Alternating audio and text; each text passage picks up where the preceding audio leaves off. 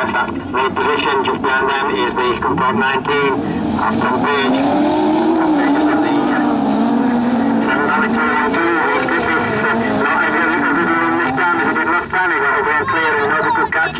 Which Reece Griffiths has got a redesign front end of that one, so he's just did somebody a little nudge on one of the corners.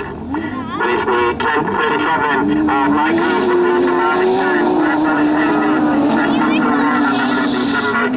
Richard Buckley in 145 and Tom Page in 19 dropped the back end of that pack with the treble 9 of Eric Peacock at the back of the field, but they're way clear, and leaving the rest of the field is this Trent 37 of Mike Reece.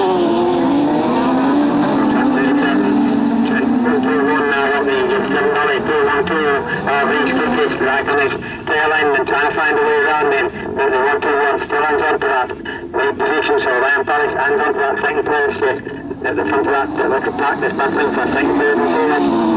The Trent 37 sees the yellow flag with the white crystals and one more lap to do. Richard Buckley, he's now got Tom Page trying to find a way on the inside of him, side by side, as the 7 Valley 2-1-2 comes up on the inside, gets that second place from Ryan Palace, so Ryan drops back to third place as Reece Griffiths in 2-1-2 moves up into that second place, with checker flag at the ready, and the Trent 37, 7 Valley 2-1-2, Scunny 19, Trent 1-2-1 and 4.